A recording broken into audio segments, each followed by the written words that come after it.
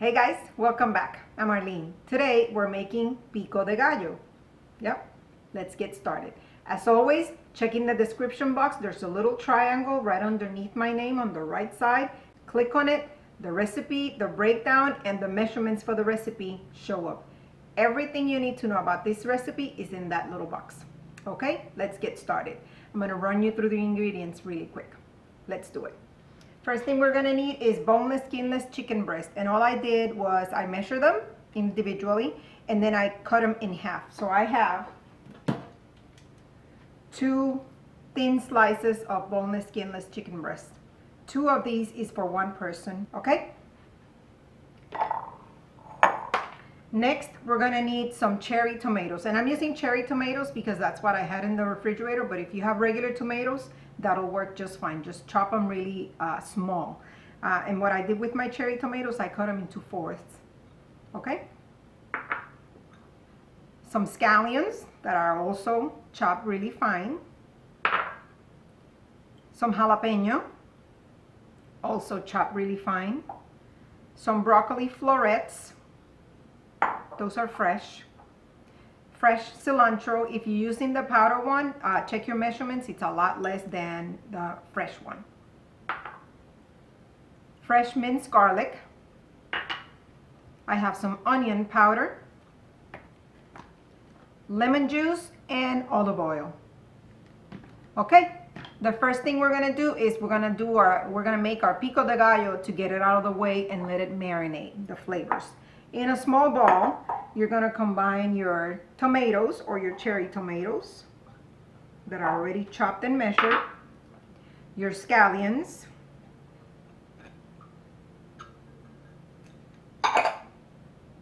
the jalapeno, and you can use as much or as little as you want on this.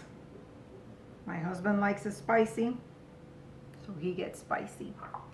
Your cilantro,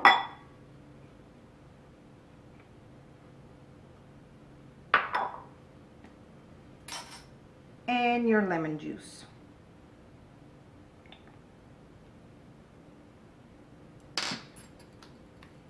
With the onion powder. And usually pico de gallo has regular onions, but 1 teaspoon of onions is not that big of a deal in the real onion, so the powder, I think it has the same flavor.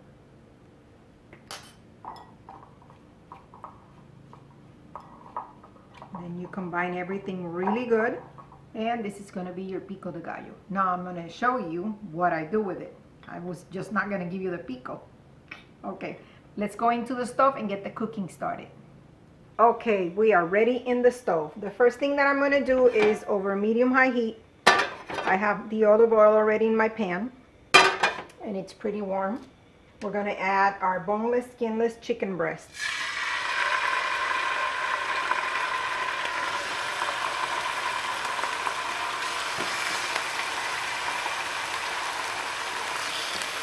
And we're gonna cook them completely on both sides. I'll be back once this is cooked. Okay, we are back. The chicken is completely cooked. It has beautiful color. I'm just gonna serve it in my plate.